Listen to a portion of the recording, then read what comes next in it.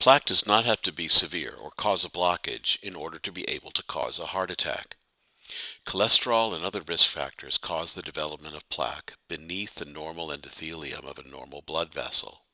You can see in this illustration how the inflammatory process weakens the cap and can make it susceptible to rupture. And when it does, even in the absence of a blockage, the artery can become suddenly and totally occluded. This is what causes the vast majority of heart attacks in Americans.